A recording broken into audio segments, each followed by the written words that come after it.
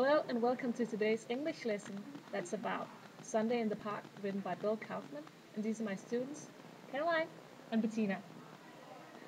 The short story is about a family, a mom, a dad and a boy. They go to a park on a Sunday afternoon. And at first the mother believes that she is happy and satisfied with her life. And in the park, the son is playing in the sandbox with another boy, but suddenly the other boy starts throwing sand at her son. And she tells the other boy to stop throwing sand at him.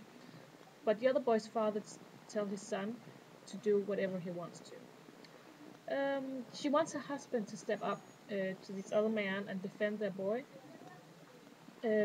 but he chooses to walk away from the fight. So the family ends up going home, which makes a conflict between the mother and the father because they do not agree on how to deal with this conflict. And the mom is not completely satisfied with her husband because she wants him to be more macho like the other man, and she's actually comparing him to the other man who's pictured really macho because he wants to fight and step up for his son, and that's what she wants her husband to do. She wants her to step up and defend their son and be in that way more macho. Because she feels that she is the man in the relationship. Are you listening, girls? Yes. She feels like she's the man in the relationship, but she does not want to be, and that's why she wants her husband to step up and take the role as a man in the relationship.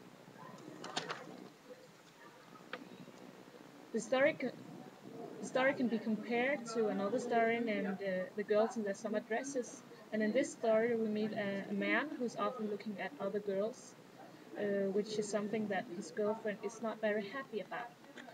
And she really wants to change that and just change the way the man's role in the relationship is.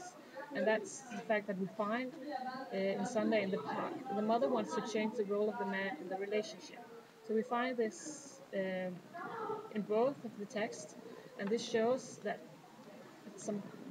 a complex relationship because they're not agreeing on how the roles in the relationship are going to be.